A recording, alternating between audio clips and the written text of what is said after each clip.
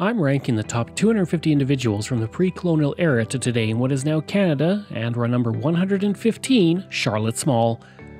Charlotte Small was born on September 1st, 1785 to a fur-trading father named Patrick Small and an unnamed Cree woman.